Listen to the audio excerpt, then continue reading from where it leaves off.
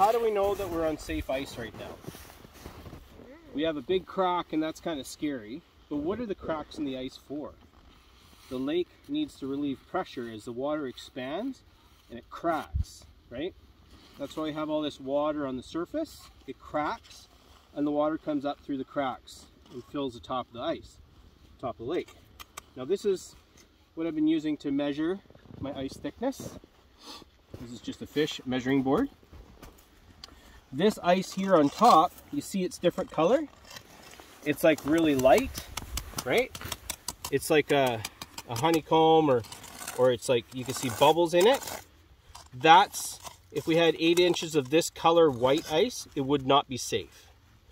Okay, but if you look, we find the bottom where that meets the black ice, and it's maybe 2 inches. That's 2 about there. So we maybe have 2 or 3 inches of unsafe ice. Now below it we have clear ice. I can measure it with this tool. Actually, we're right up to there.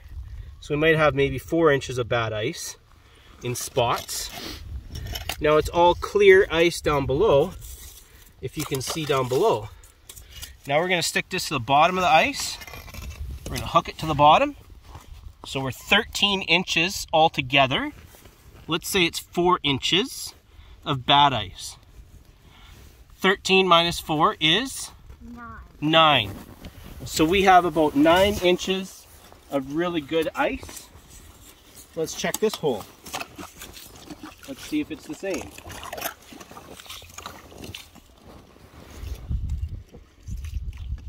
Okay, so we have, you can even feel it with this tool. There you go. See that? See that? I'm actually on top of the ice. So it goes to right here, to this X. So I have about 4 inches of bad ice. We don't want to go on. I'm going to go down to the bottom. I'm going to feel it. Again, I'm about 13.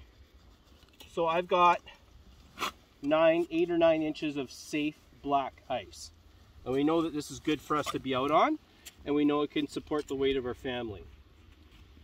If this was 3 inches of black ice, clear ice, we don't want to all be in one spot. We want to be spread out because that distributes our weight, right? You want to feel it and see where the good ice starts? Don't drop our measuring tool down the ice. You want to feel the edge of the bad ice. Okay, so how much ice do we have? 4 inches of bad ice. 4 inches of unsafe ice. Go to the bottom and hook it on. 13. Are you on the bottom? So 13 minus 4, 9. We know that we have 9 inches of safe ice. Pretty good, eh?